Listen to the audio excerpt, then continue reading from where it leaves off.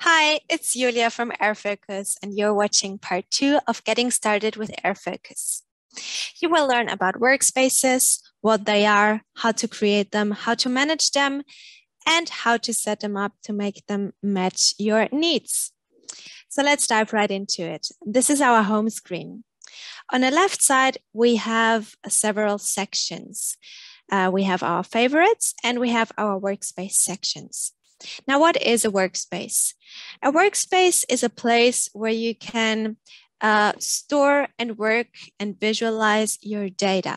Your data in form of issues, epics, tasks, stories, initiatives, whatever you want to call them, also feedback and ideas. You can work with them in your workspaces and set them up in different ways. So let's take a look. Here we have different workspace groups, and here we have individual workspaces in each of those groups.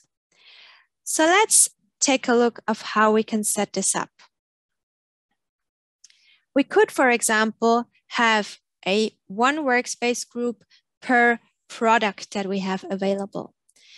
It is very easy to create a workspace and to create a workspace group. If I choose new group, I can name the group, let's say VOOM video platform. Then we can also set up team permissions. This chooses which level of access every team member should have to every workspace in this group, so a default permission setting. Let's give everyone common access. Then we can also manually add members and set manual permissions. For example, for our colleague Amando, we will give him full access. Now let's create this group.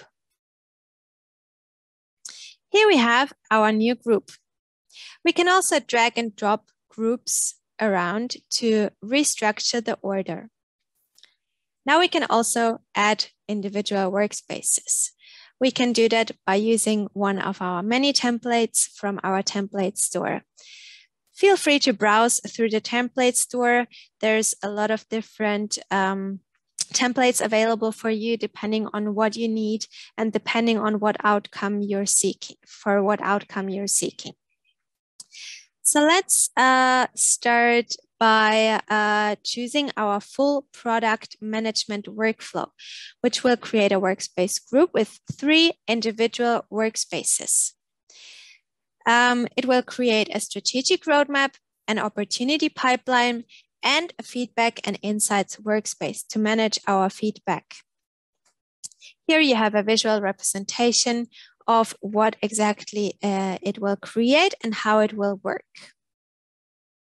If you have questions about any of the templates, feel free to also reach out to us and we will be happy to help you here in the chat. Now let's use this template. It will be called Full Product Management Workflow. Again, we can set up the team permissions and add our members. Let's create this. Now, just by one click, we have added a whole set of workspaces under which we have the strategic roadmap, an opportunity pipeline, and the feedback and insights management. To make everything quickly accessible for you, you can also add workspaces to your favorites. Let's add our strategic roadmap to our favorites. As you can see, we now have it up here in our favorites section, where again, we can restructure the order by drag and dropping the workspaces around. We can also remove our workspace from our favorite section again. Now, let's take a look at the workspace settings. We can access them either here by clicking on the 3 dots or the so-called hamburger menu, settings, or we can also access them by going to the open workspace and clicking again on the hamburger menu up here. In the settings, we have several tabs. The first one is the general one, where we can set up and change the workspace name, where we can set up and change the item type. Keep in mind, this is our workspace for our initiatives. And then we can also set a default item color in the general workspace settings. Our second tab is the Views tab. I'm going to talk about views in the next video in part 3 of the video series to get you onboarded. So keep tuned for the views. In the next tab, we have our fields. Fields are individually set up per workspace. So you can have one set of fields for the strategic roadmap, a different set of fields for the opportunity pipeline, and another different set of fields for feedback and insights, which makes a lot of sense and is very useful because we might have a different set of fields and different information for our feedback. There we want the information from the customer, their contact details, their email, and so on. And in the strategic roadmap, we want information like the objective, the roadmap lane, labels, and so on.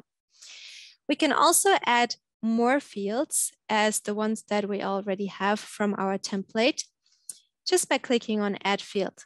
Here we can select from a variety of different field types. Select fields, yes or no field, a lot of different number fields, date range, date fields, text, and people fields. By adding a field, you can give your field a name. You can add a description to let everybody on the team know what this field is actually about. You can allow multiple selections, which would make it possible to choose both the option increase engagement and increase revenue.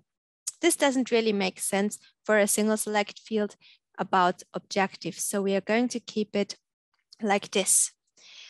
We can also add more options where we can give it a name, add a description again, choose a color, and so on. We can also access again the options, the settings for each of the options here. We can also drag and drop the order again of the individual options that we can choose from. And the same goes for the other fields as well. Now, keep in mind that you can have different fields in the individual workspaces. But a quick hack that I would like to inform you about is if you have one workspace with a set of fields that you would like to have in a second workspace, you can also just quickly do this by duplicating your workspace. And you can do this here in the settings again. So we can duplicate this workspace, and this would give us a new workspace. Keep in mind integrations, hierarchy, and some of the apps will not be duplicated, but the fields, they will be duplicated. So now this will give us a second workspace. Just by one click, we have a workspace with the same set of fields that we have in the first workspace. So this will keep us from having to create all the individual fields manually again. All right, let's go back to our workspace settings. We have created all our fields. We have created all of our options. Now, where do we see those fields? We see them in our items. For that, I go to my strategic roadmap and I open an item just for you to see the fields. Here we have the objective, the roadmap lane, the label fields, and the outcome fields that we created in our workspace settings. Now, what happens if I change the order here? This will update the order of how the fields are being displayed in the item card. Let's take a look at the rest of the tabs. So after the fields, we have our hierarchy. So the hierarchy that allows you to define parent items and child items. The parent items, for example, could be epics, and child items from the epics could be storage, initiatives, tasks, and so on. Now, in our example, we have for the strategic roadmap, we have our initiatives. We want those initiatives to be our parent items. And below our parent items, we want to have our child items from our opportunity pipeline workspace, because our opportunity workspace pipeline is our opportunities. So on top, we have our initiatives, and then we want our opportunities. We can do this in our hierarchy, where we define where our parent items come from. We can add workspaces here. And we have added our strategic roadmap as our parent workspace. We can also add multiple workspaces, of course. So we could make another opportunity workspace, also our parent workspace. And then we could also add a child workspace to our current strategic roadmap initiatives workspace where we're currently on. We can also allow hierarchy relations within one workspace. This would allow us to set items from our strategic roadmap workspace as parents and children from each other. We do recommend, though, to having everything separate into individual workspaces. So let's take a look how our hierarchy looks in a view. Here in this item, allow users to receive and manage notifications. We already have our opportunities as the parent items. And we have our allow users to receive and manage notifications as our parent item with the child items from our opportunities workspace. And we can also add more child items to it. So here we will have our parent item on top and our child items below.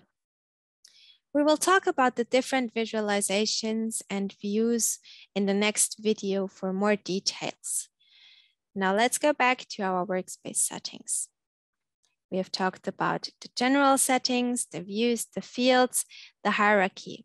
Now let's quickly go back to the beginning. We already talked about the permissions. We can, of course, edit them and customize them also in here in the permissions tab in the general workspace settings. Here we can set the default team permissions for all of the team. We can give all of the team read only or comment or write or full or no access. And then again, for each individual member, we can set it up and customize it even more. So those are the workspace settings, and this has been the general video about the workspaces. Keep tuned, watch part 3. Now for our views, we're going to talk about the different view types and how to use views. Thank you very much for watching this. See you in the next one.